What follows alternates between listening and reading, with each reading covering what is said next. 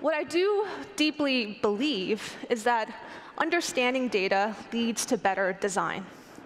And if there's nothing else you guys take away from this talk, this is the most important point.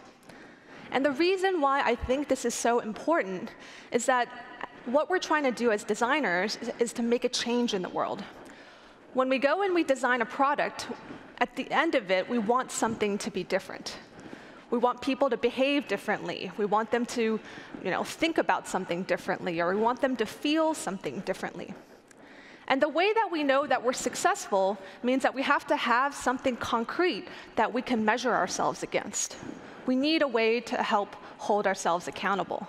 And this is why figuring out how to measure success, whether quantitatively or qualitatively, is a huge part of what it takes to design and ultimately achieve our goals.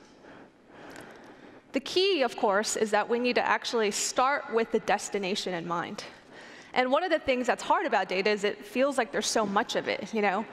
At any given point, there's tons of numbers, there's tons of things we could be measuring. But the way to get started is to actually think, where do I want to go? Before we start on this road trip, what does the destination look like? And so I challenge you guys all, when you start a new design project, to ask yourself this question. In the best version of the world, if the thing that I am designing is wildly successful, beyond anything I could have dreamed of, what is different? What is different about people's behaviors, feelings, actions, emotions? And once we can describe that, and once we can get a very concrete picture of what that looks like, then let's figure out how to map that to something that is measurable and that we can hold ourselves accountable for.